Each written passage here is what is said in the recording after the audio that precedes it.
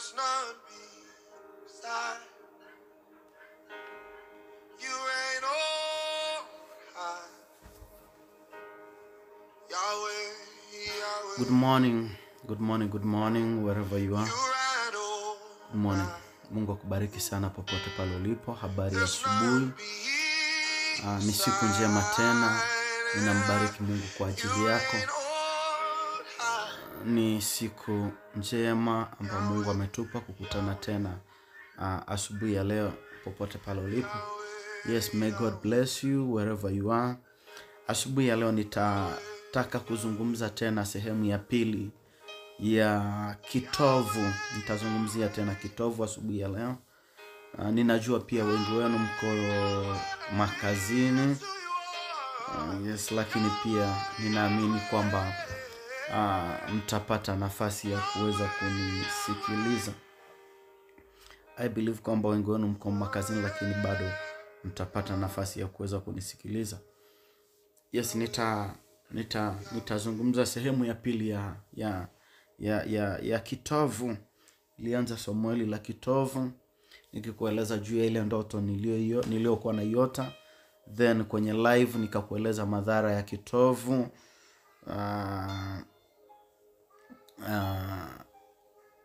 Leo nitakwenda kwenye sehemu ya pili na nitakuonyesha ishara mbili zinazoashiria kwamba huko kwenye ile tunasema ishara mbili zinazoonyesha kwamba uko kwenye utumwa unaotokana na kitovu, kukamatwa kwa kitovu chako. Ishara mbili zinazoonyesha kwamba uko kwenye utumwa au mateso unayoyapitia yanasababishwa na kukamatwa kwa kitovu chako. Wherever you are, God bless you. We declare who you are. We declare who you are. Just like you Nafikiri announce pia yourself. leo tunaweza tukafanya maombi sehemu ya pili ya eneo hili la kitovu, na nitakupa prayer assignment na practical assignment ya kufanya. Leo nitaombea majina na picha, lakini lengo nikilenga haswa kitovu. Leo nitakuwa na practical prayer assignment. Nitaombea picha na majina, na kwenye picha na majina nitataka tumwambie Mungu, anza na siku ile tuliozaliwa, anza na mianzo yangu, anza na asubuhi yangu. Ndio kitu tutataka kufanya.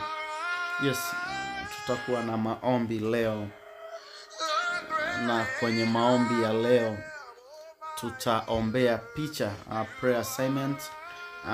Tutakuwa na practical prayer assignment. Kwenye practical prayer assignment tutaombea picha. Tutamwambia Mungu, anza na siku ile niliozaliwa, anza na mianzo yangu, anza na asubuhi yangu, anza na jua langu la asubuhi, anza na kule nilikozaliwa, ile misingi ya kwangu ya kuzaliwa. Kwa hiyo tutamuomba tena Mungu asubuhi ya leo. Tutamuomba tena Mungu asubuhi ya leo, mchana pia mpaka jioni. Nitakuwa na kazi moja tu ya kuombea majina na picha. Mungu akubariki sana popote pale ulipo. Unaweza ukanisaidia pia kuinvite your followers, invite your friends, waambie kwamba niko hewani, tuweze kujifunza pamoja. Unaweza pia ukaniambia unanifuatilia kutoka wapi. May God bless you. May God bless you. May God bless you. May God bless you. May God bless you wherever you are.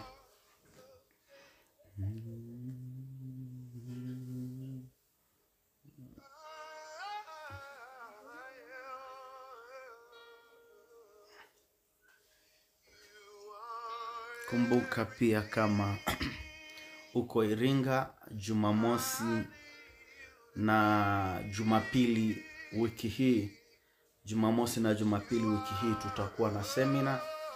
Muda ni kuanzia saa 6 kamili mchana. Mahali ni chuo cha afya 77. Kwa kama uko Iringa pia usikose semina hii. Tutaanza saa 6 kamili. Mahali ni pale chuo cha afya 77. Kwa kama uko Iringa hakikisha unaitumia vema neema hii ambayo tumepewa ya kufanya semina. Baada ya semina hii ya Iringa, kumbuka ile wiki inayokuja tutakuwa na semina pia Morogoro. Baada ya semina hii ya Iringa ambayo tunafanya Jumamosi na Jumapili wiki hii, Jumamosi na Jumapili ya wiki inayokuja tutakuwa na semina Morogoro. Baada ya semina Morogoro tutakuwa na semina Dar es Salaam.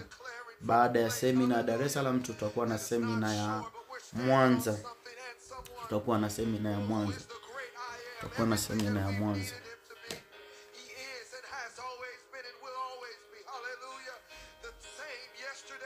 Njombe ni lini? Nafikiri Njombe na Iringa sio mbali sana. Kwa hiyo unaweza uka join watu wa Iringa. Siku hizi mbili ukazitumia kama ni siku za bahati kwako. Ukamwambia Mungu asante. Yes, Njombe na Iringa sio mbali sana. Mbeya lini? Wale wa Mbeya maswali ninashindwa kuyajibu kwa sababu kwenye grupu pia hawajatoa taarifa. Tuna zile partners za mikoa, magrupu yale ya partners ya mikoa. Mbeya wana group lao na hawajanipa taarifa yote, wamekaa kimya. Nilisema ukiona semina hizi zinaandaliwa zote ni kwa sababu watu wa mikoa husika wamejitoa wakaamua kuchanga kwa ajili ya semina hizi. Kwao Mbeya wamekaa kimya, kwao sina taarifa ya wamefikia wapi. Dodoma pia ni lini? Semina ya mwisho Dodoma nilisema kwamba tulipewa kibali cha kufanya semina mara kwa mara. Kwa nikasema kama tungepata kibali tungeweza tukafanya semina za kushtukiza. Hata leo nilikuwa nazungumza na watu wa Dodoma, nikawaambia kwamba ninapita Dodoma kwenda Iringa. Kwa nikaambia kwa sababu ninapita Dodoma kwenda Iringa, wangekuwa wamejiandaa, tungekuwa na siku moja ya semina kabla ya kwenda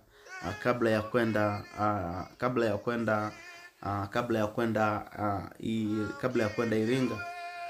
Kwa kama watu wa Dodoma mpo na mnanisikia, tumebakiza siku ya kesho tu. Kama mnaweza kulipia ukumbi na vitu vingine vyote, tunaweza tukawa na semina siku moja nikipita nikiwa ninakwenda Iringa. Yes, iko hivyo watu wa Mungu. Hizi nafasi zinazotolewa za sisi kukutana na kufanya maombi hata mara moja zinasaidia sana. Ninajua msaada wa hizi semina, na labda watu wa Arusha wana bahati na wanaweza wakaelewa ni nini ninazungumza, kwa sababu tumepata neema ya kukutana mara kwa mara na tunaomba mara kwa mara. Watu wa Arusha wamekwenda mbali sana. Tunaweza tukafanya semina hata mara 10. Moshi pia wamepewa kibali hicho kwamba tunaweza tukafanya semina mara kwa mara. Kwa ukipata hii fursa usiache kuitumia. Dar es Salaam pia tunaweza tukawa na kipindi kirefu cha semina baada ya ile semina ya Mwanza. Kwa mfano semina ya Dar es Salaam, tukimaliza semina ya Dar es Salaam tutakuwa na semina ya Mwanza. Kwa baada ya semina ya Mwanza nafikiri tutarudi tena Dar es Salaam kwa ajili ya semina, na tutakuwa na muda mrefu wa semina Dar es Salaam. Kwa kama uko Dar es Salaam pia unaweza ukajiandaa, unaweza ukajiandaa pia.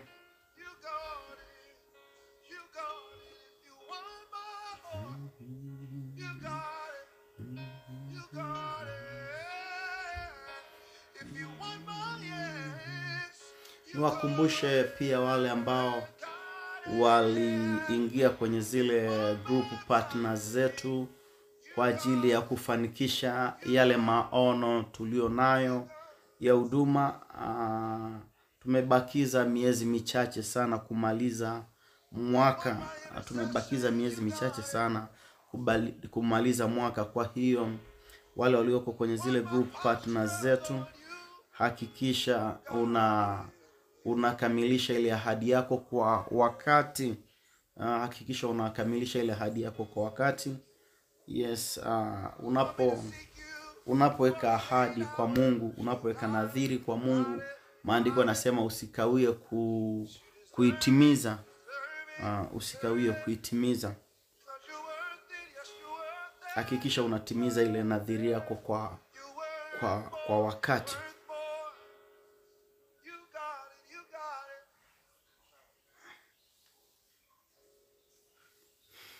Yes, ni ende direct kwenye somo langu ambalo ninataka kuzungumza juu ya kitovu leo.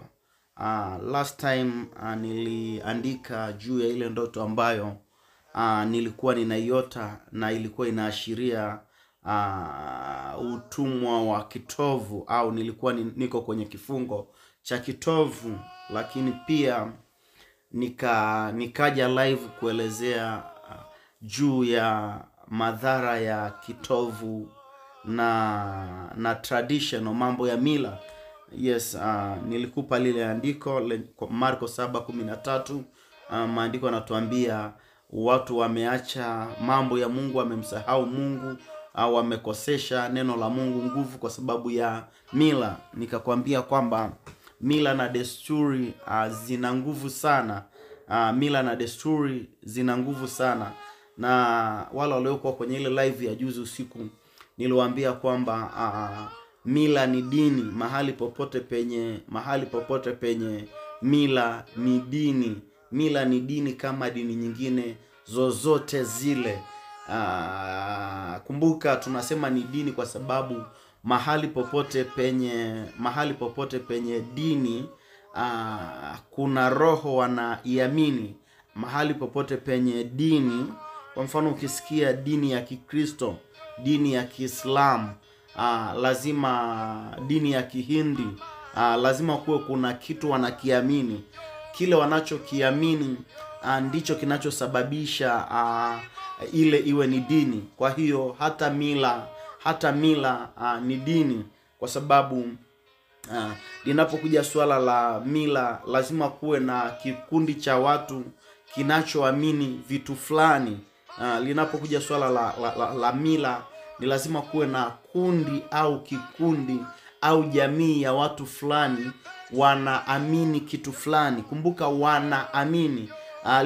Lile neno wanaamini, ukisikia mila, ni wao wanaamini vitu fulani. Kuna vitu wameamua kuviamini.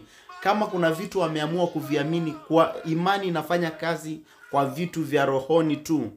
Imani inafanya kazi kwa vitu vya rohoni tu. Kwa hiyo mahali popote penye mila, ile ni dini inayoitwa mila, ambayo wao wameamua kuwa na mfumo fulani wa imani. Kuna vitu wanaviamini, kuna mfumo, kuna vitu wanaviamini. Kwa hiyo kama kuna kitu wanakiamini, basi kuna roho ndani yake. Lazima kuwe kuna roho ndani yake. Na juzi pia niliwaambia kwamba moja kati ya roho ngumu kuzitoa leo ni roho ya mila.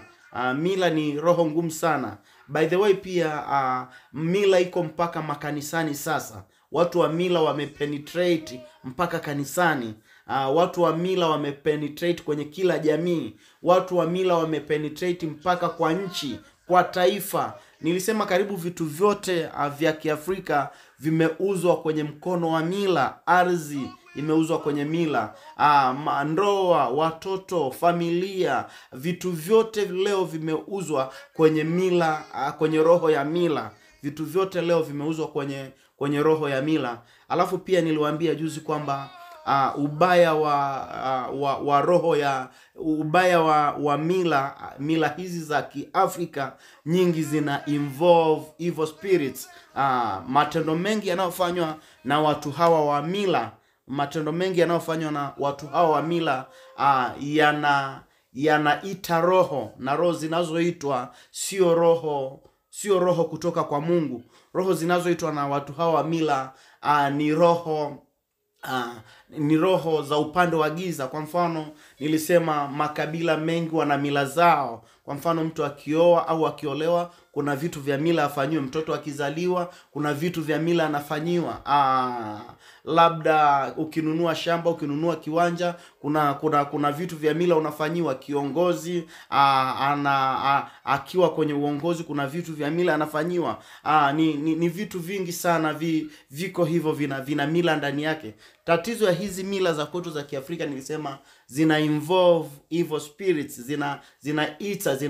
zinaita evil spirits, na ndio unakuta sasa kama tunaita evil spirits, tunafanya initiation. Kwa mfano kama nimeoa, alafu kuna kitu cha mila ninapaswa kufanyiwa, au kuna jambo la kimila linapaswa kufanyika ili ile sherehe ya ndoa ifanikiwe, basi ile ndoa inakuwa imeuzwa kwenye roho ya mila, imekabidhiwa kwenye roho ya mila. Na ndio maana unakuta vitu vingi sasa viko chini ya utumwa huu wa mila. Moja kati ya kitu ambacho nilikizungumza ni mila nyingi za Kiafrika. Mila nyingi za Kiafrika zina kawaida ya kudai vitovu vya watoto baada ya kuzaliwa. Mila nyingi za Kiafrika, unasikia bibi anataka kile kitovu, shangazi anataka kile kitovu, sijui mama anataka kile kitovu, sijui mjomba, sijui nani, sijui shangazi, wana namna ambavyo wanafanya na vile vitovu vya watoto. Nikakwambia kitu chochote kile cha mila kitakachofanywa kwenye kitovu cha mtoto au kwenye kitovu chako, uwe na uhakika kwamba huyo mtoto ameuzwa chini ya roho ya mila. Na juzi kwenye live ya usiku nilikwambia kwamba usikubali mtu yoyote yule ahusike na kitovu cha mtoto wako. Ni afadhali uonekane mbaya, ni afadhali uonekane kwamba umeikataa familia au umeizalilisha familia, kuliko kukubali kuwakabidhi kitovu cha mtoto wako waende wakakifanyie mambo ya mila. Lakini pia nilikwambia kwamba mila nyingi pia zinadai sijui zile nywele za mtoto za kwanza, mtoto anapozaliwa wanataka zile nywele. Mila nyingine wanataka ile damu, mara zile nguo za damu, kuna vitu wanavifanyia. Vitu hivi ndivyo vinawaleta watu kwenye vifungo. Kwenye vifungo. Kwa hiyo anything to do with traditional, chochote kile kinachohusika na traditional, nilikwambia kwamba it is not right as we are believer. Kama waamini, chochote kile kinachohusika na traditional, asikata. Yes, kuna desturi au tamaduni nyingine ni nzuri, lakini almost tamaduni na mila zote za Kiafrika ni mbaya kwa sababu zina involve evil spirit. Kwa hiyo as a believer, kama Wakristo, kama waamini, hatupaswi kushiriki hizo mila, hatupaswi kushiriki hizo desturi kwa sababu hazifai. Usiku pia juzi niliwaambia, niliona kwenye baadhi ya makabila, mtu akifa, kwa mfano ni mwanaume amekufa alafu ana mtoto wa kiume, wanamchukua yule mtoto wa kiume, wanamvalisha vazi la yule aliyefariki, wanampatia na fimbo, wakimsimika awe kiongozi au baba wa ile familia. Usichokijua, kwa kufanya vile spiritually unamrithisha roho aliyokuwa nayo yule aliyekufa. Niliona mila nyingine pia, mtu akifa wanachukua mgomba wanazika kwenye lile kaburi, au wanachukua nguo ya mtu aliyebaki wanazika kwenye lile kaburi. Niliona mila nyingine pia kwamba mtu akifa wanakata nywele, baada ya muda fulani wale watu waliobaki kwenye ile familia wananyolewa nywele. Usichokijua kwamba kunyolewa nywele ni utukufu. Pale ambapo amekunywa nywele kwa sababu ya mtu fulani amekufa, that means utukufu wenu umeondoka na yule mtu aliyekufa. Well, these things ndivyo vimetuleta kwenye cage, vimetuleta kwenye vifungo. Waafrika wengi, vitu hivi ndivyo vimetuleta Waafrika wengi kwenye vifungo. For me, anything to do with Mila, I say no. Chochote kile kinachohusiana na mila, kabila letu linafanya hivi, desturi ya kwetu ni hivi, kuna wale wenye mila za kutambika, kuna sijui kila wakati lazima uende ukatambike, uende ukachinje makaburini. Hizi mila ndizo zinazotuleta kwenye vifungo. Hizi mila ndizo zinatuleta kwenye vifungo. Niliwaambia watu, ndizo zinazotudestroy, ndizo zinazotuangamiza. Hakuna muunganiko wowote kati ya walio hai na wafu. Maandiko yanatuambia hakuna connection yoyote kati ya walio hai na walio wafu. Maandiko yanatuambia. Niliwahi kuona mtoto mmoja, dada mmoja alizaa mtoto wake, yule mtoto akawa analia usiku kucha. Walipokuja, bibi yake alishafariki zamani, wakasema huyu mtoto ni wa jina la bibi, kwa hiyo bibi ndio anamdai. Wakampeleka kwenye kaburi la bibi. Alipofika kwenye kaburi la bibi wakasemesha maneno, yule mtoto akaacha kulia. Usichokijua, wamemfanyia initiation na roho za wafu, wamemuinitiate kwa wafu,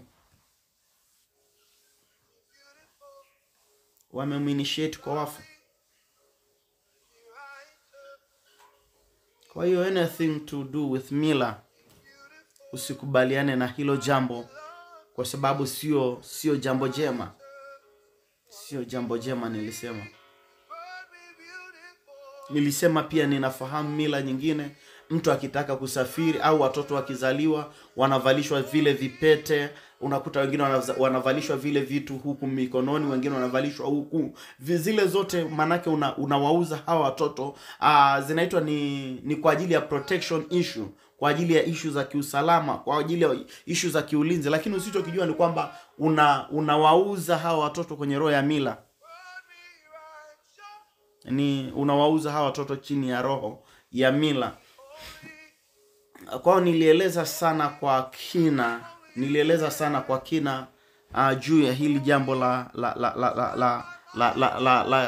mila. Leo nitakwenda mbali kidogo tena kwenye hii issue hii ya mila, lakini nitazungumzia kitovu. Nitakupa uelewa mzuri wa kitovu kiroho ni nini. Kitovu kina maana gani? Kwa nini unaona makabila mengi wanang'ang'ania kitovu? Wanafahamu nini kuhusu kitovu? Kwa nini makabila mengi hii issue ya kitovu?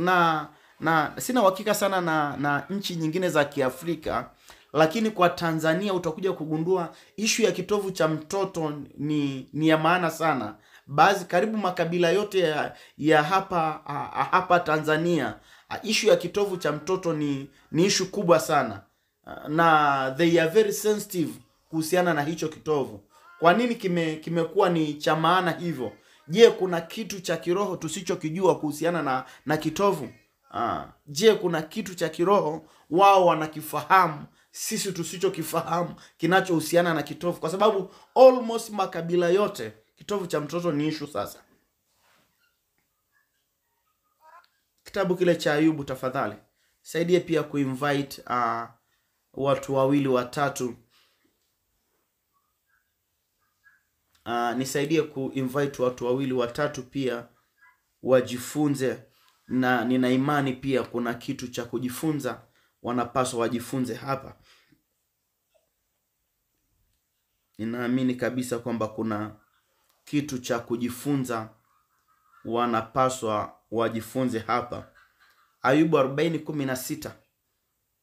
Ayubu 40:16 ndilo andiko langu nitakalo anza nalo.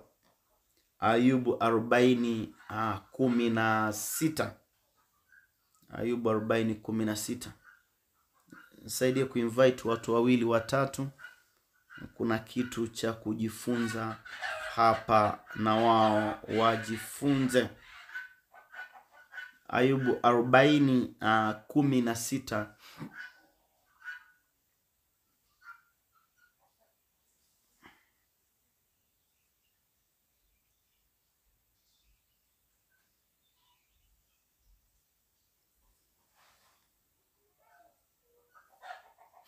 Ayubu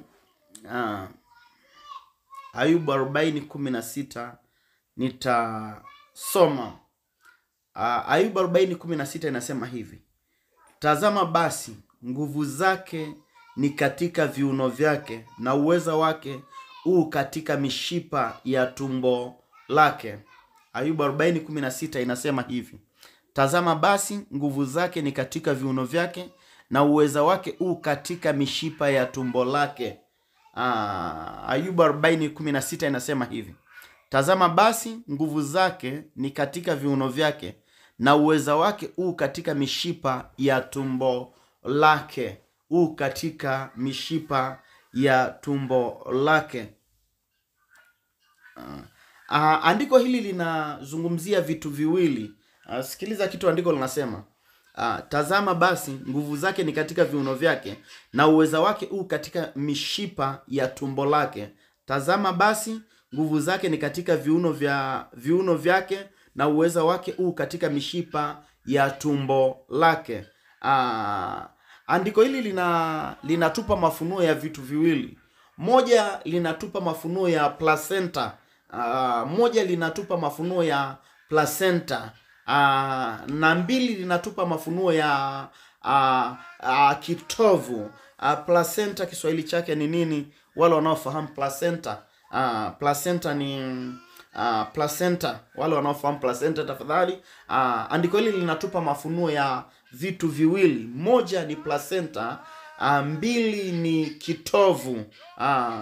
Andiko hilo nilokupatia linafunua vitu viwili.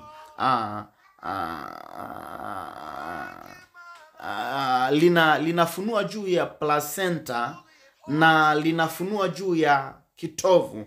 Placenta ni anayefahamu placenta ni kondo. Yes, may God bless you Miriam. Ni kondo au ni tumbo la uzazi. Ni kondo au ni mfuko wa uzazi. Kwa hiyo andiko nililokupatia linazungumzia vitu viwili: mfuko wa uzazi au kondo la uzazi, au tumbo lile tumbo la uzazi. Anasema kuna nguvu. Andiko linataka utuambia kwamba nguvu za mtu ziko kwenye kitovu chake au ziko kwenye lile kondo lake. Watu wa Mungu, hivi vitu viwili vina maana sana kiroho. Kondo la lile kondo la nyuma kiroho lina maana sana, na kitovu pia kina maana sana. Nguvu au uweza wa mtu, sikiliza, nguvu au uweza wa mtu kiroho unakuwa kwenye kondo au unakuwa kwenye kitovu chake. Nguvu au uweza, tunapozungumzia uweza tunazungumzia ability. Kumbuka nilikwambia mwanadamu aliyekuja duniani alikuja na vitu takriban 4. Mmoja alikuja na nyota, alikuja na utukufu, alikuja na karama, alikuja na ability.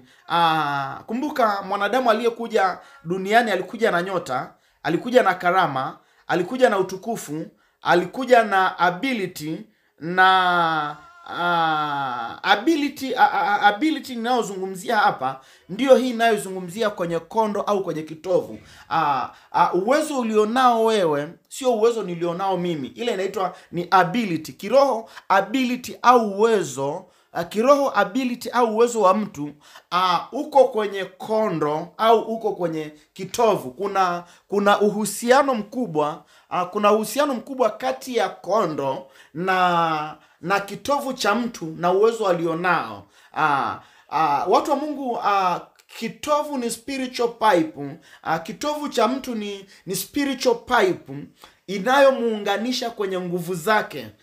Kitovu ni spiritual pipe, ni pipe ya kiroho inayomuunganisha mtu kwenye uwezo wake. Kumbuka, kitovu ni spiritual pipe, ni pipe ya kiroho inayomuunganisha mtu, ni pipe inayomuunganisha mtu kwenye uwezo wake. Kitovu ni pipe ya kiroho inayomuunganisha mtu kwenye uwezo wake. Kama kitovu ni pipe ya kiroho inayomuunganisha mtu kwenye uwezo wake, ability yake, uwe na uhakika mtu akikamata kitovu chako, mtu akikamata kitovu chako, amekamata uwezo wako, amekamata ability, amekamata potential yako, your potential, your ability. Yoyote atakaye kamata kitovu chako, yoyote atakaye kamata kitovu chako, spiritually inasomeka kwamba amekamata potential yako, ability yako. Haijalishi, nisikilize, haijalishi utakuwa na ability au utakuwa na potential kiasi gani. Kule ambako kitovu chako kimekamatwa, ndio wataamua uwezo wako uende mbali kiasi gani. Kule ambako kitovu chako kitakuwa kimekamatwa, ndio wataamua, ndiko watakako amua kwamba ability yako, uwezo wako uende umbali kiasi gani. Iko hivyo watu wa Mungu, kama potential yako ikikamatwa, hatima yako imekamatwa, kwa sababu potential yako, uwezo wako, ability yako ndio inayokusaidia kufika kwenye hatima yako. Kwa hiyo mtu yoyote akikamata potential yako, akikamata ability yako, manake huwezi kwenda tena kwenye hatima yako. Kinachokupeleka kwenye hatima yako ni ability ulionayo, uwezo ulionao. Yoyote atakayekamata potential yako, atakayekamata ability yako, hutaweza kwenda tena kwenye hatima yako. Moja kati ya sababu kwa nini watu hawa wa Mila wamekuwa interested na vitovu vya watoto au vitovu vya watu, ni kwa sababu wanaelewa kwamba kupitia kitovu unaweza ukakamata uwezo wa mtu. Kupitia kitovu unaweza ukakamata uwezo wa mtu. Nisikilize watu wa Mungu, kuna kesi moja ninaifahamu. Huyu baba alikuwa na miaka 45. Nilishamueleza sana, na ninasikitika kwa sababu alikuja kufa na miaka 85. Huyu baba alikuwa na miaka 75. Huyu baba alikuwa alikuwa ni mpanda mlima. Ni hawa viongozi ambao ni guide, wanawagaidi wazungu kwenda mlimani. Huyu baba alipata mzungu akiwa na miaka takriban 25. Yule mzungu akataka kumpeleka nje. Ile kesi ikaenda kwa muda mrefu, baadaye ikaisha. Manake hakuwa confirmed kwenda nje. Akapata tena bahati nyingine ya mgeni anayetaka kumpeleka nje. Ile kesi ikaenda kwa muda mrefu, haikuwa confirmed. Mimi nikaja kukutana naye, yuko na miaka 75.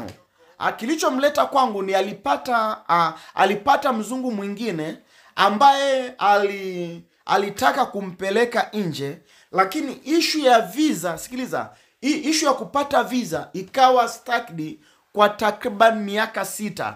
Mzungu yuko very interesting, amefanya kila kitu, amejaribu kumfanyia kila kitu aende nje, lakini issue ya visa ikawa imekwama kwa takriban miaka 6. Visa imekataa kutoka.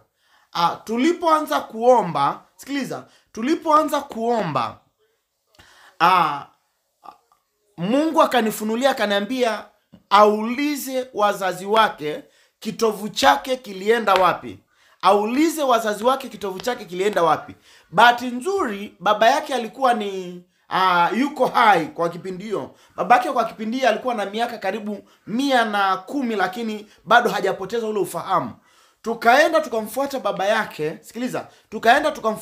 yake, tukaanza kumchunguza, kwa sababu Mungu alisema uliza. Kumbuka kesi yake, sasa hivi nimekutana naye alikuwa na miaka 75. Kesi yake ni visa imekwama, yani amenyimwa visa ya kwenda nje karibu miaka 6. Mzungu yuko very interesting, amelipa kila kitu, yuko tayari kumlipia kila kitu, lakini visa amekataliwa. Na sio kesi ya kwanza hii, ni kesi kama ya 3 tangu ujana wake. Wakati tunaingia kwenye maombi, Mungu anasema aulize kitovu chake kilienda wapi. Tukaenda tukamuuliza baba yake. Baba yake, uzuri ni kwamba ufahamu bado ulikuwa haujampotea. Baba yake anasema zamani wakati alipozaliwa kulikuwa kuna mganga ambaye walikuwa wanamwamini. Anasema yule mganga alikuja nyumbani. Sikiliza, anasema yule mganga alikuja nyumbani wakati baba amezaliwa. Huyu baba sasa ambaye ndio anapaswa kwenda nje, wakati amezaliwa yule mganga alikuja nyumbani.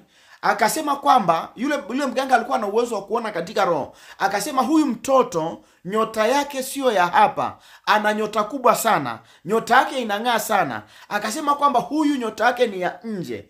Kipindi kile, kwa sababu ya ujinga, sikiliza, kwa sababu ya ujinga,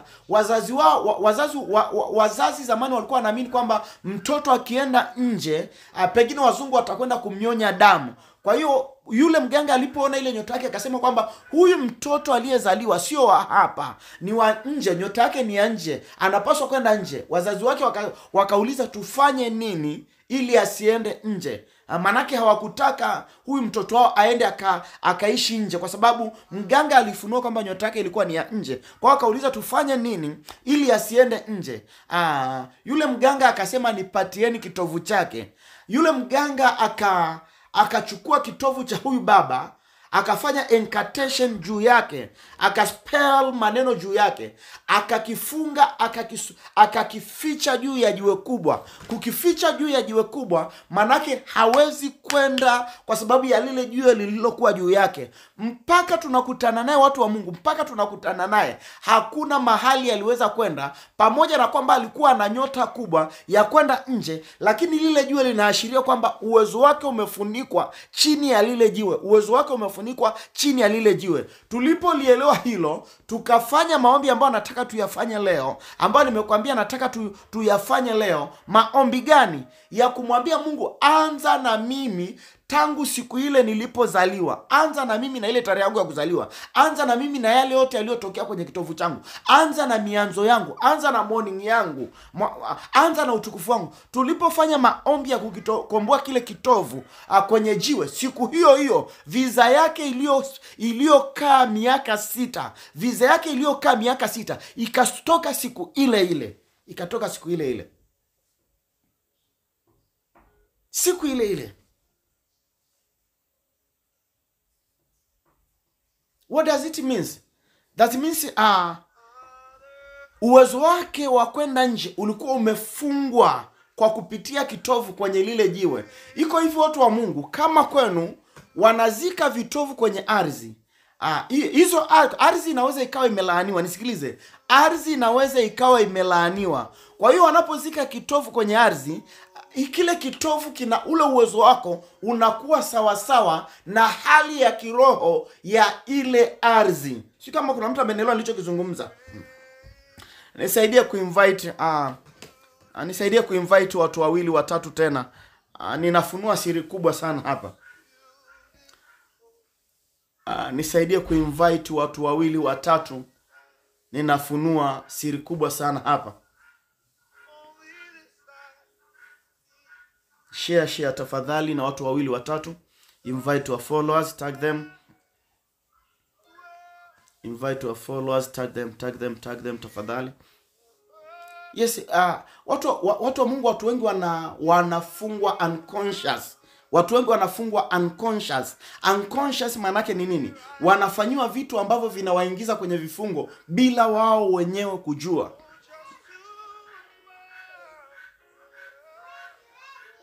Saidia kuinvite mtu mmoja, wawili, watatu.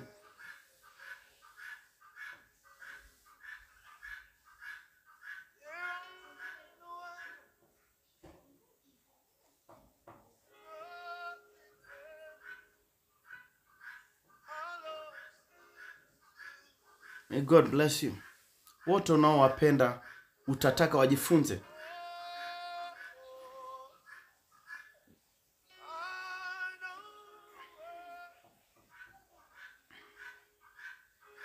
watu wamefungwa unconscious. Watu wameingia kwenye vifungo unconscious. Okay, nimesema kama kwenu mna kawaida ya kuzika vitovu vya watoto kwenye ardhi, lazima muwe aware na jambo hili. Ardhi nyingine zinakuwa zimelaaniwa kiroho. Kuna ardhi ambazo zimekuwa zimelaaniwa kiroho. Ardhi inaweza ikawa na laana kiroho, inaweza ikawa polluted kiroho. Kwa kama unazika uwezo wa mtu kwenye ardhi bila kuwa aware na kile kitu unachokifanya kwamba ni cha kiroho, uwezo wa huyo mtu unakuwa sawa sawa. Maana uwezo wa mtu huyo unarithi unarithi kile kitu kilichokuwa kwenye ardhi. Kama mnatupa baharini, kama mnatupa chooni, vile vitu vilivyoko kwenye huko mahali mnakotupa vinapata kile kitovu. Watu wa Mungu, hakuna kitu chenye nguvu ya kuweza kumfunga mtu kama kitovu, au niseme hivi, viungo vinavyotoka ndani ya mwili wa mwanadamu. Nisikilize, viungo vinavyotoka ndani ya mwili wa mwanadamu vina uwezo wa kumfunga mwanadamu huyo kiroho haraka sana. Iko hivi, kipindi cha nyuma niliwahi kuzungumza juu ya kitu nilichokiita madhabahu za viungo. Madhabahu za viungo. Nikasema madhabahu za viungo ni nini? Ni pale ambapo tunatumia viungo vinavyotoka ndani ya mwili wa mwanadamu na kuvipresent kwenye madhabahu ovu. Kwa mfano, tunaweza tukatumia nywele za mwanadamu tukazipeleka mahali, alafu tukazizungumzia kitu chochote kile tunachotaka. Viungo vinavyotoka kwenye mwili wa mwanadamu vinakuwa easy attracted, vinapokea vitu vya kiroho kwa haraka sana. Kwa mfano, nikichukua nywele zako, nikiweka laana juu yake, nikitamka laana juu yake, ile laana itakupata kwa haraka sana, kwa sababu vile viungo zile nywele zimetoka ndani yako. Kwa kuwa aware sana na vitu hivi, kuwa aware na nywele zako, damu, kucha, vitu vyote vinavyotoka ndani ya mwili wako, lazima uwe aware sana. Kwa nini? Kwa sababu watu wabaya wakivipata vitu hivi, wanaweza wakavitumia kiroho kinyume na wewe kwa haraka sana, na vikaleta matokeo kwa wepesi sana kwako. Kwa hiyo kitovu kinatumika kwa haraka sana. Kitovu kinaweza kutumika kumfunga mtu kwa haraka sana. Kitovu kinaweza kutumika kumfunga mtu kwa haraka sana. Kumbuka nimekwambia kiroho ni spiritual pipe. Ni pipe ya kiroho ya kumuunganisha mtu kwenye uwezo wake. Kitovu ni pipe ya kiroho ya kumuunganisha mtu kwenye uwezo wake. Lakini pia kitovu kinatumika kumuunganisha mtu kwenye laana za vizazi haraka sana. Kitabu kile cha Ezekiel 16. Ezekiel 16. Ezekiel 16.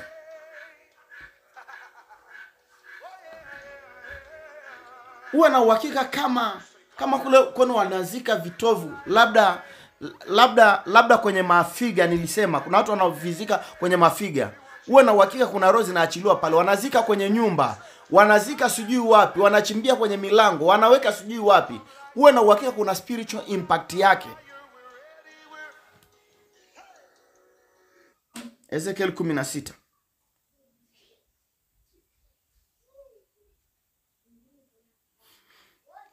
Ezekiel 16.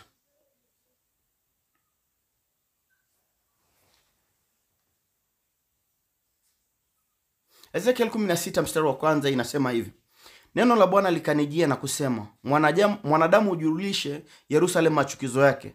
Useme Bwana Mungu auambie Yerusalemu hivi: asili yako na kuzaliwa kwako katoka katika nchi ya Mkanaani. Mwamori alikuwa baba yako, mama yako alikuwa Mhiti.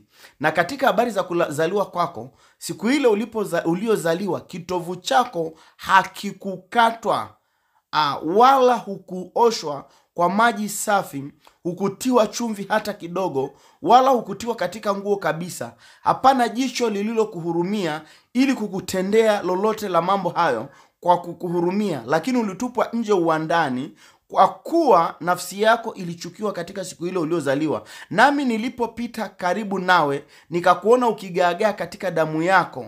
Nilikuambia, ujapokuwa katika damu yako uwe hai. Naam, nilikuambia ujapokuwa katika damu yako uwe hai. Watu wa Mungu, andiko hili nilolisoma linazungumzia karibu vitu vitatu. Moja, linazungumzia asili. Anasema asili yako na kuzaliwa kwako kutoka katika nchi ya Mwamori. Baba yako na mama yako alikuwa ni Mkanani. Mbili, linazungumzia juu ya wazazi. Kumbuka nilisema asili inaweza ikamtesa mtu sana. Asili ndio kule tunapata sisi kwetu tuko hivi, sisi Wachaga wako hivi, Wasukuma wako hivi, sijui Wapare wako hivi. Asili ya wao, anasema asili inaweza ikamtesa mtu sana. Mbili, anasema baba yako na mama yako alikuwa ni watu hawa. Nilisema kiroho una uwezo wa kurithi vita ya wazazi wako. Kiroho una uwezo wa kurithi vita ya wazazi wako. Roho iliyopigana na baba yako na mama yako inaweza ikapigana na wewe ukicheza, kama hautaiondoa. Tatu, anasema hukukatwa kitovu.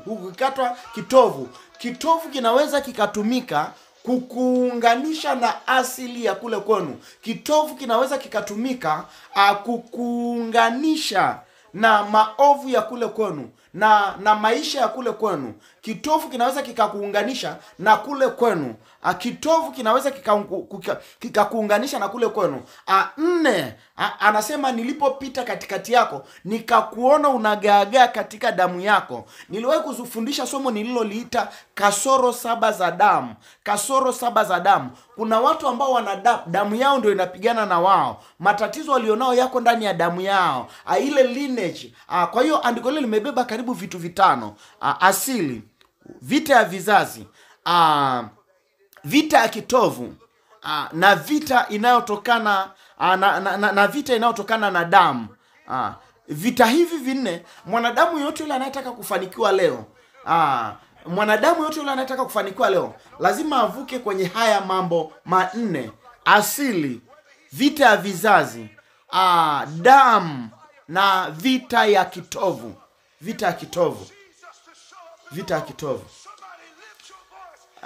Watu wa Mungu, kuna ishara mbili ambazo ukiziona kwenye maisha yako, ishara hizi zinaashiria kwamba vita ulionayo inatokana na utumwa wa placenta au utumwa wa kitovu. Okay, ngoja niweke hivi. Dalili hizi mbili nitakazozitaja, kama ukiziona kwenye maisha yako, dalili hizi mbili nitakazozitaja, kama ukiziona kwenye maisha yako, uwe na uhakika kabisa kwamba uko kwenye utumwa wa placenta au uko kwenye utumwa wa kitovu. Uko kwenye utumwa wa placenta au uko kwenye utumwa wa kitovu. Ishara ya kwanza ni ndoto. Watu wa Mungu, nilisema njia rahisi ya kuelewa kwamba ulimwengu wako wa roho ukoje ni kwa kupitia ndoto zako. Njia ya kwanza ya kuelewa ulimwengu wako wa roho ukoje ni kwa kupitia ndoto. Njia ya kwanza ya kuweza kuelewa kwamba una matatizo ya kiroho ni kwa kupitia ndoto. Kuna matatizo mengine utayaelewa tu kwa kupitia ndoto. Ndoto ndizo zinazofunua mambo yanayoendelea kwenye ulimwengu wako wa roho. Yale yatakayokuwa yanaendelea kwenye ulimwengu wako wa roho ni hayo yatakayokuwa yanakupata kwenye ulimwengu wako wa damu na nyama. Kwa hiyo ishara ya kwanza ya kukuonyesha kwamba uko kwenye utumwa wa kitovu, ishara ya kwanza itakao kuonyesha kwamba uko kwenye utumwa wa kitovu ni ndoto. Kama umekuwa unaota ndoto yoyote inayokurudisha kwenye kijiji au mazingira uliozaliwa au mazingira ya watu wa kule kwenu, ndoto yoyote itakayokuwa inakurudisha, nisikilize, ndoto yoyote inayokurudisha kwenye mazingira ya kijijini, inayokurudisha kwenye watu wale wa kwenu, au watu inayokurudisha kwa familia ile ya kwako, ndoto hiyo inaashiria kwamba uko kwenye, tunasema ni placenta bondage au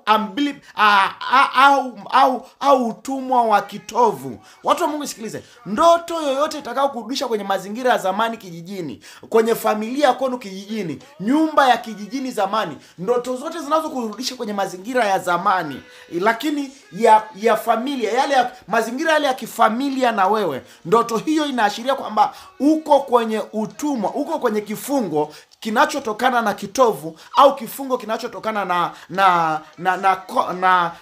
na kondo.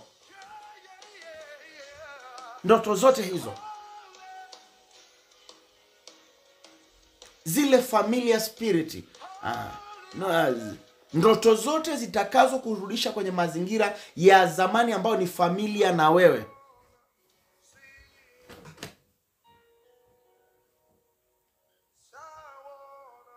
Ndoto ya pili ni ndoto zote utakazoota watu waliokufa wakule kwenu. Ndoto zote utakazoota watu waliokufa wakule kwenu.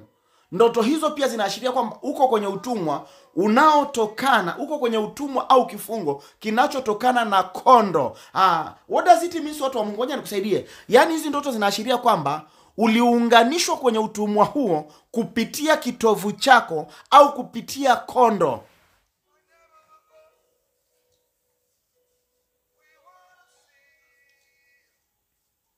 Ukitaka kuelewa ninachokizungumza, umeunganishwaje, utakuja kugundua walikokuwa na hifadhi vitovu vyenu ndiko familia nzima ilikuwa inahifadhiwa vitovu vyao huko. Kwa hiyo unaingizwa kwenye ule utumwa wa kifamilia kupitia kitovu.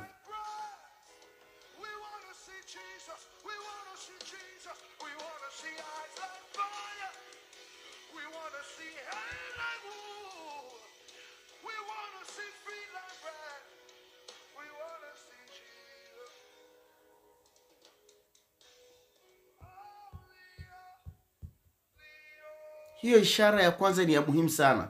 Kama utakuwa na ishara hiyo ya ndoto hizo mbili tu, ndoto zote zitakazokuwa zinakurudisha kwenye mazingira ya kwenu kijijini, nyumba za zamani, ulishatoka kwenye hizo nyumba za zamani za kijijini, matukio ya zamani, unaona tukio hili lilifanyika kule kwetu zamani, lakini naendelea kuliota. Ndoto zote zinazokukutanisha na watu wa kwenu kila wakati, ndoto zote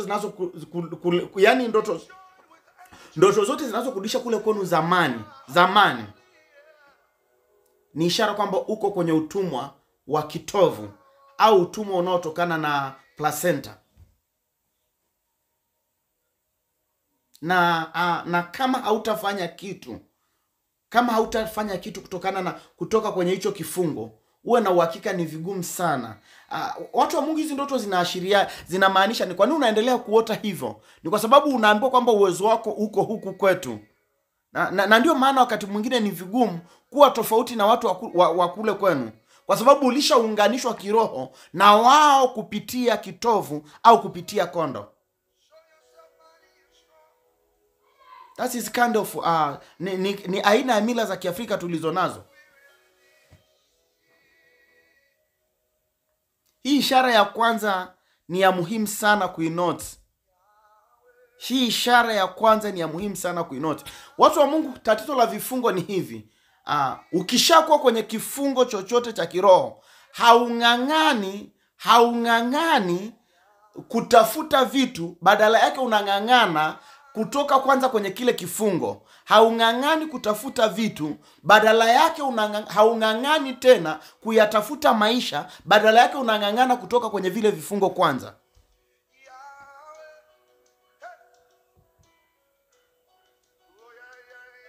Kwa ndoto zote zitakazo kuletea watu wa kwenu waliokufa zamani, unapewa maelekezo kwenye ndoto, au unazisikia sauti zinakupatia maelekezo kwenye ndoto. Ndoto hizo zinaashiria kwamba uko kwenye kifungo cha kitovu.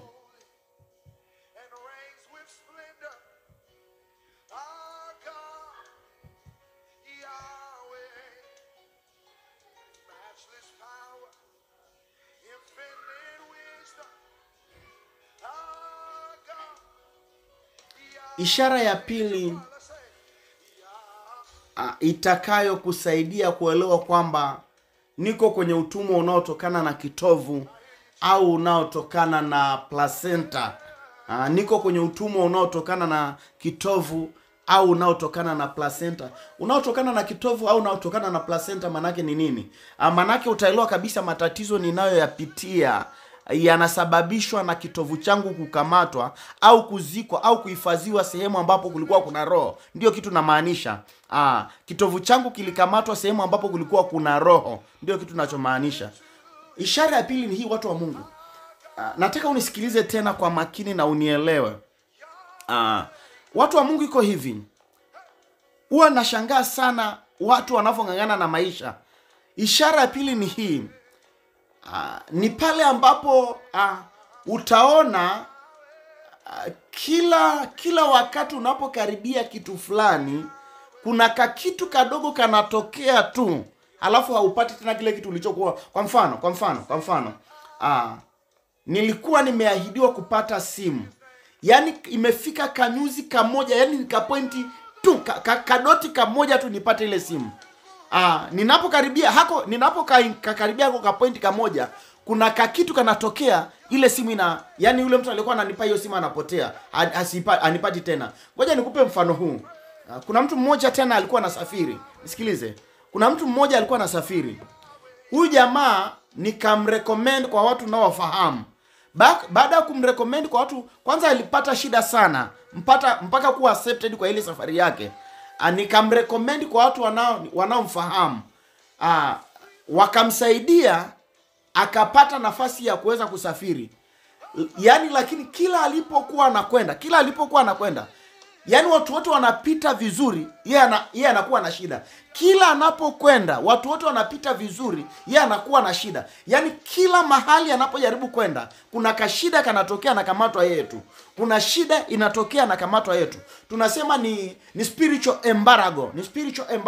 Spiritual embargo ni nini?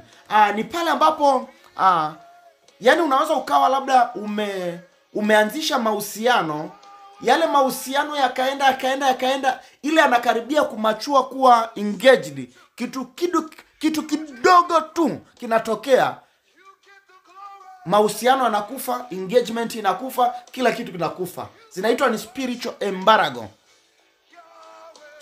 embargo. Sio, sijasema roho ya kucheleweshwa. Hii sio, yani hivyo vitu ni sawa. Yani unakaribia kuvipata kabisa. Nataka mtu aelewe nilichokisema. Sijasema ni roho ya kukuchelewesha. Kwa mfano, mtu anaweza akakuahidi kukupa ajira, kukupa kazi. Alafu ukaona kabisa ile kazi hiyo hapo, ukalala usiku kucha hiyo hapo, kesho yake inaamka. Yaani unaona kabisa kesho ndo napata hii kazi. Unaona kabisa kesho napata hii kazi. Ile siku ambayo ulikuwa unajua ni leo naipata, unaambiwa kitu kidogo kimetokea, ile kazi haipo tena. Spiritual embargo. Watu wote wenye maisha ya namna hii, ni kwa sababu wako kwenye utumwa wa kitovu au utumwa wa kondo. Ni kwa nini watu wa Mungu? Ni kwa sababu roho zile zilizokabidhiwa uwezo wako hazitaruhusu vitu fulani vitokee kwako. Roho zile zilizokabidhiwa uwezo wako hazitaruhusu, kuna vitu havitaruhusu vitokee kwako.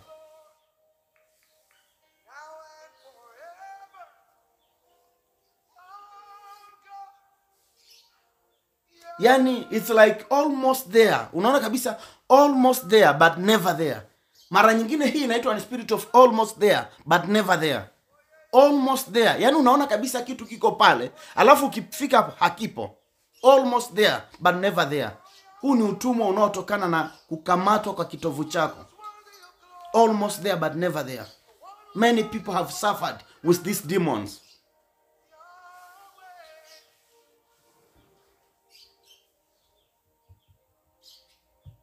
Many people.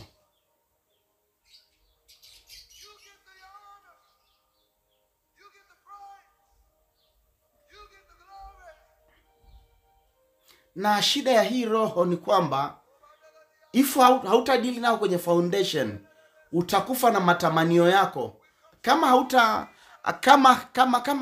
hautadili nao kwa kuanzia kwenye foundation, utakufa na matamanio yako. Niliwahi kusema kipindi cha nyuma, watu waliokufa na matamanio yao ni mengi. Walikuwa wanatamani vitu. Sikiliza kwa nini uelewe ni roho za kifamilia. Waulize, nilishasema hivi, waulize shangazi zako kwa nini hawakuolewa. Waulize, watakwambia. Waulize mama zako wadogo kwa nini hawakuolewa. Watakwambia tulitaka kuolewa na ndoa tuliona kabisa, lakini mwisho wa siku kila tulipotaka kuingia kwenye ndoa kuna kitu kilikuwa kinatokea kinaharibu ya mahusiano. Uliza baba zako wadogo. Uliza wajomba zako kwa nini hawajaajiriwa, kwa nini hawajaingia kwenye kazi. Sio kwamba walikuwa hawataki, walikuwa wanaiona, lakini kwa sababu hiyo kuna huo utumwa wa kitovu kwenu, kwamba vitu hivyo havitokei kwenu. Wao wanajikuta hivyo hivyo tu. Mwisho wa siku wanabaki na matamanio yao. Waliokufa na matamanio yao ni mengi, ni wengi.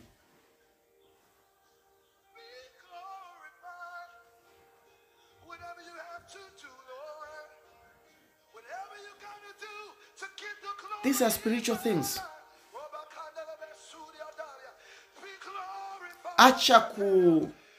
Acha kuaddress vitu vya kiroho kwa namna ya mwilini. No, hautaenda mahali. Vita ya kiroho inakuwa addressed by spiritual.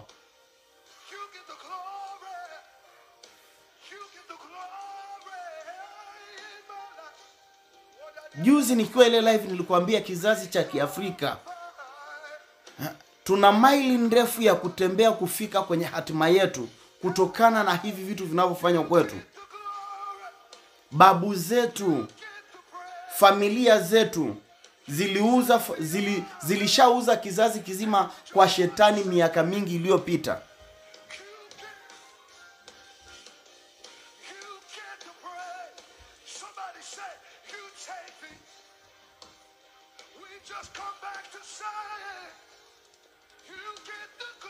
Kwa ishara hizo mbili nilizokupatia ni ishara zinazoashiria kwamba uko kwenye utumwa wa kitovu au utumwa wa kondo. Na check vizuri tena familia ya kwako. Kumbuka nimekwambia yoyote atakayekamata kitovu chako, chochote kitakachofanywa juu ya kitovu chako, manake uwezo wako umekamatwa. Uwezo wako ukikamatwa ni hatima yako imekamatwa. We need to tunahitaji kufanya kitu tena juu ya jambo hili. Tunahitaji kufanya tena kitu juu ya jambo hili na as long as Mungu ametupa neema ya kuomba tena, natamani tuombe kwa siku ya leo tena. Bado muda tunao wa kutosha. Sasa hivi ni saa 5. Tutaomba kuanzia sasa mpaka saa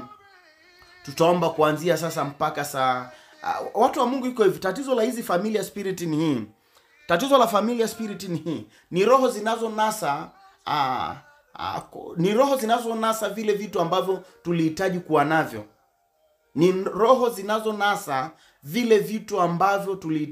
navyo. Kwenye Zaburi ya 109 maandiko yanatuambia hivi: mdai na anase vitu vyake vyote vizuri. Zaburi ya 109 maandiko yanatuambia hivi: mdai na anase vitu vyake vizuri. Kunasa ni kama mtego. Kuna roho zinahusika. Yaani unaweza ukakuta mtu ana ndoa yake nzuri, lakini kwa sababu ameuzwa kwenye utumwa wa kifamilia, kuna roho zinakuja za kifamilia, zinanasa, zinakamata ile ndoa, zinanasa ile biashara, zinanasa ule uwezo wake wa fedha, zinanasa. Nataka tumsii Mungu. Kunasa manake ni kuzikamata usiweze kufikia. Mdai na anase vitu vyake vizuri. Mdai, kuna roho zinakudai. Kwa nini? Kwa sababu zina uhalali kutokana na kitovu. Kupitia uhalali wa kitovu zilipewa uwezo wa kunasa hivyo vitu, kukamata hivyo vitu. Mdai na anase vitu vyake vizuri, maandiko yanasema Zaburi ya 109, mdai na anase vitu vyake vizuri. Yaani ni roho tu inakuja inakamata hivyo vitu kiroho. Wengine ni familia spirit hizi, zinakuja zinanasa. Kwa nini ni mdai? Ni kwa sababu zina uhalali, kwa sababu zilishakabidhiwa maisha yako, zilishakabidhiwa uwezo wako. Hivi unawahi kuona mtu anakuambia kwamba yaani kila kitu kizuri ninachokipata mimi ninakipoteza? Ni kwa sababu kuna kitu kiroho kinanasa hivyo vitu.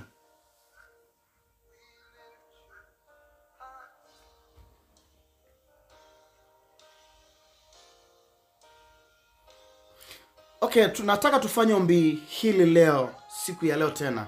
Na na lifanye kwa imani, lifanye kwa bidii. Kati ya kitu ambacho nimekigundua pia kwenye semina tuliokuwa nao Moshi ni hivi. Moshi kidogo tulistruggle kwenye swala la maombi. Na tulistruggle, nikajiuliza swali hili.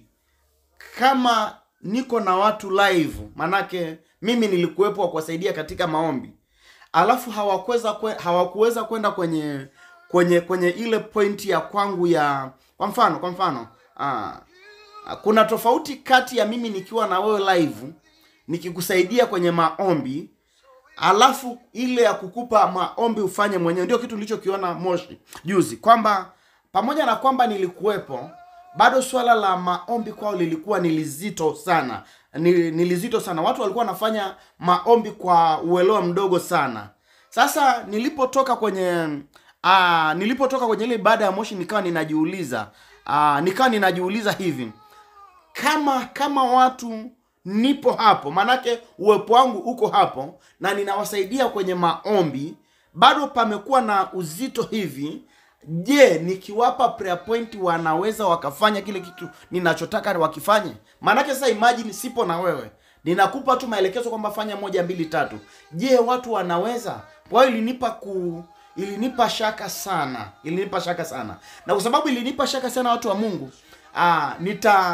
nitajitahidi kuhakikisha nafanya semina sasa nchi nzima, ili kuhakikisha nakutana na hao watu, at least ni wa train, waelewe tunapofanya maombi ni nini tunamaanisha. Kuna haja sana ya watu kuelewa kwamba tunapofanya maombi ni nini tunamaanisha, au ni nini kinatokea, au ni nini tunafanya kwenye ulimwengu wa roho. Kuna haja sana. Nataka tufanye ombi hili, watu wa Mungu. Nataka tufanye ombi hili tena. Kwanza nataka tuwe na practical assignment ya prayer, ya picha. Practical assignment ya picha. Chukua picha yako. Kwenye ile picha yako, kwa nini tunakuwa na practical assignment? Ikishakuwa ni practical assignment, manake ni kitu ambacho kinaweza kikawakilisha kitu fulani. Unaposema practical assignment, manake ni kitu kinachoweza kuwakilisha kitu fulani. Kiroho ni uhalali kabisa kuweza kutumia kitu fulani kuwakilisha kitu fulani. Kwa hiyo nataka utumie picha yako mwenyewe, alafu kupitia hiyo picha ireverse kwamba ni wakati ule ulipozaliwa. Alafu mwambie Mungu, anza na mimi kwa kupitia hii picha. Tangu siku nilipozaliwa. Anza na mimi kwa kupitia hii picha. Tangu siku nilipozaliwa, nitengeneze tena. Tangu siku nilipozaliwa, nikate, nitoe, nitenge na uovu wote ulioingizwa kwangu tangu siku nilipozaliwa na nikiwa mdogo. Kwa hiyo reverse picha yako tangu ukiwa mdogo, tangu ulipozaliwa mpaka ukiwa na miaka 10. Alafu mwambie Mungu, nitengeneze tena. Rebirth me again. Kuna kitu kinaitwa rebirth, nizae tena. Unajizaa tena. Mwambie Mungu, nizae tena, nitengeneze tena. Alafu jikate na madhabahu zote. Jikate na kwenye madhabahu zote za kifamilia zilizopewa uhalali wa kukukamata kupitia kitovu, kupitia nguo, kupitia damu, au kupitia viungo vyako vyote vya mwilini. Watu wa Mungu, fanya maombi kwa hasira. Fanya haya maombi kwa hasira. Kumbuka ni prayer assignment ya kujiribath. Kujiribath manake ni kujizaa tena. Huwezi ukajizaa tena mwenyewe. Unahitaji Mungu akuzae, lakini lazima uwe na prayer, uwe na kitu ambacho sasa ni kama practical assignment. Pamoja na hiyo kwa sababu sina uhakika sana kama wengi wenu mtaweza kufanya ombi hili kama ninavyotaka. Sina uhakika sana kama wengi wenu mtaweza kufanya ombi hili kama ninavyotaka. Kwa hiyo nitakuwa na maombi ya rebirth, kujizaa tena, na kujikata kule ulikounganishwa kujizaa tena na kujikata kule ulikounganishwa kuanzia saa 6 usiku mpaka saa 7, 1 hour, lisali moja tu nikiombea tena picha zako. Lisali moja kuanzia saa 6 usiku mpaka saa 7 kamili usiku nikiombea tena picha zako. Lengo ni kukukata kwenye zile madhabahu zote ulizounganishwa au ulizojiunganisha kwa kupitia viungo vya mwili wako, iwe ni nywele, kucha, sijui kitovu, nikukate tena huko, alafu nimwambie Mungu akuzae tena. Nimwambie Mungu akuzae tena. Kwa hiyo baada ya live hii utanitumia tena picha yako na picha za wale watu unaowapenda. Nisikilize, utanitumia picha yako na picha ya wale watu unaowapenda. Kumbuka wewe utaanza maombi sasa mpaka jioni. Alafu utanijoin tena kwenye maombi saa 6 usiku mpaka saa 6 usiku mpaka saa 7 usiku. Kwa hiyo lisali moja tukiombea tena zile picha. Nitoe maelekezo haya tena watu wa Mungu. Nitoe maelekezo haya tena. Hakikisha unaomba. Unaposema Mungu ribathi, manake geuza ile picha yako iwe ni mtoto. Wewe ione kama ni wewe ukiwa mtoto. Geuza ile picha yako ujione ni kwamba ni mtoto. Alafu anza kuishughulikia ile picha kwa njia ya maombi.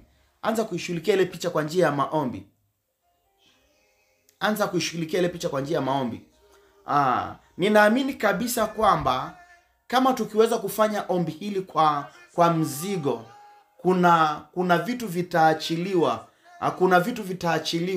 Kuna wengi pia ajira zinaweza mlikuwa mmeng'ang'ana kwa muda mrefu, lakini kwa sababu kitovu au viungo vyenu vya mwili vilikuwa vimeshikwa,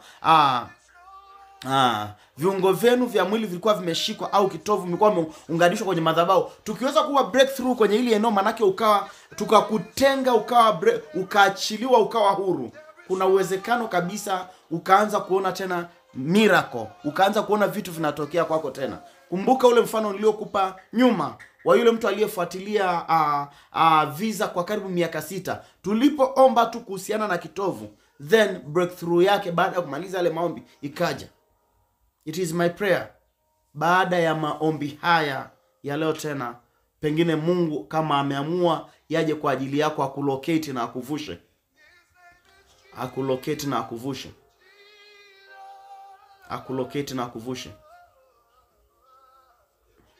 Kwa sababu pia aina ya maombi tunakwenda nayo, sikilize, kwa sababu pia ya aina ya maombi tunayokwenda nayo, usiache kutolea ombi hili sadaka, kwa sababu ya aina ya ombi ambalo tunalifanya. Watu wa Mungu, una vitu vingine unaviona vina uzito sana, unaona vina nguvu sana kiroho. Usiache kutolea sadaka.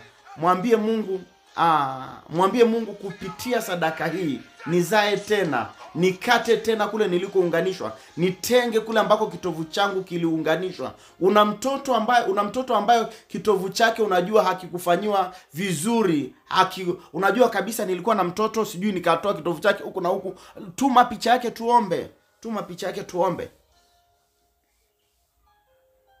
Hizi ni ibada kamili ambazo Mungu anaziita. Haya ni makusanyiko au maombi Mungu anayoyaita kwa makusudi yake mwenyewe. Huwa kuna sababu kwa nini Mungu anaita maombi kama haya. Namba ya kutuma picha ni 0764 20 58 71, 0764 20 58 71. Tuma kwa WhatsApp namba hiyo tu, 0764 20 58 71. Tuma kwa WhatsApp namba hiyo tu. Ni zoezi la leo tu tumepewa. Namba hiyo pia ndio utakayotuma kuambatanisha na sadaka yako. Tunatuma wapi? Nimeshatoa maelekezo. Unatuma kwa WhatsApp namba 0764 20 58 71. Namba hiyo ndio utakayounganisha nayo sadaka yako kwa ajili ya ombi hili. Namba hiyo ndio utakayounganisha nayo sadaka yako kwa ajili ya ombi hili.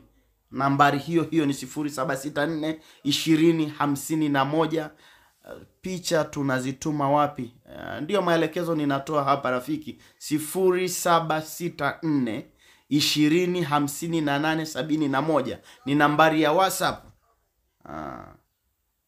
Namba hiyo ndio utakayounganisha nayo sadaka yako. Ninamwamini Mungu tunaweza tukafanya kitu kwenye hili ombi. Natamani upate muda wa kuomba, watu wa Mungu. Ninatamani upate muda wa kuomba. Kuna kitu ambako nilitamani nikaeleze ni nini kinatokea kwenye maombi kama haya kiroho. Nilitamani sana nieleze ni nini kinatokea kwenye maombi kama haya kiroho, lakini kwa sababu ya muda usiku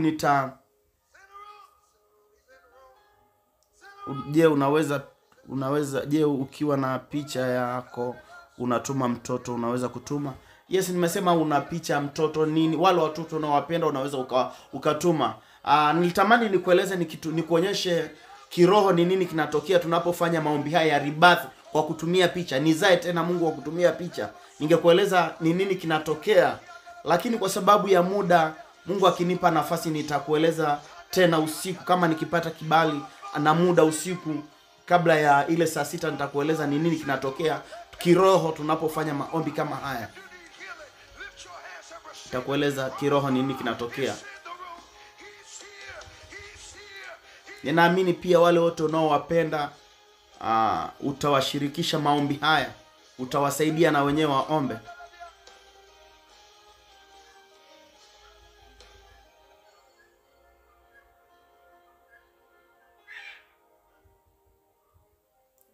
Kwa sababu pia umuhimu wa somo hili nitashare posti hii, nitashare video hii kwenye posti ili wengine pia waikute na tushiriki nao maombi haya. Kwa hiyo pia nikishare, unaweza ukatag rafiki zako, ndugu zako wakashiriki pia.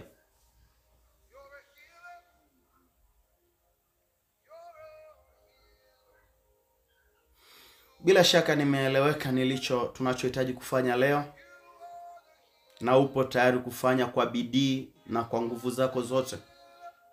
Upo tayari kumlilia tena Mungu kwa bidii na kwa nguvu zako zote.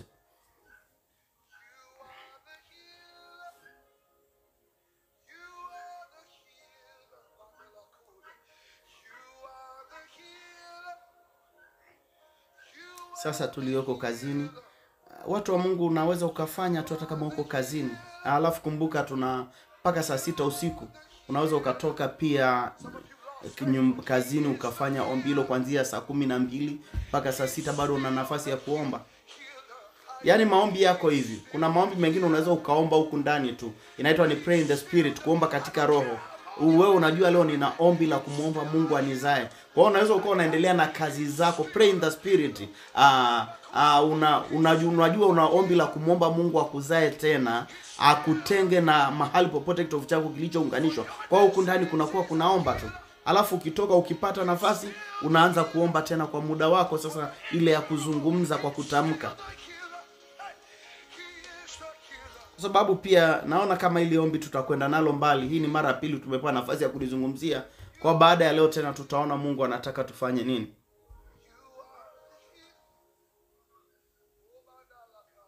Hopefully tumeelewana. Usisahau kama uko Iringa, Jumamosi na Jumapili hii tutakutana kuanzia saa 6 kamili mchana pale ukumbi wa chuo cha afya 77. Zingatia muda kwa sababu pia tutakuwa na muda wa kuomba. Kwa natamani watu wa Iringa mjitahidi kuwahi na kuzingatia muda. Ni Jumapili na Jumamosi wiki hii, chuo cha afya 77 kuanzia saa 6 kamili. Tutakuwa na maombi, tutakuwa na vitu vingi vya kudiscuss. Kwa ili tuende vizuri na muda, hakikisha unawahi. Morogoro ni ile wiki inayokuja. Nakumbuka Dar es Salaam ni baada ya ile wiki ya Morogoro. Mwanza ni baada ya wiki ya Dar es Salaam. Kwa unaweza ukafuatilia ratiba za semina.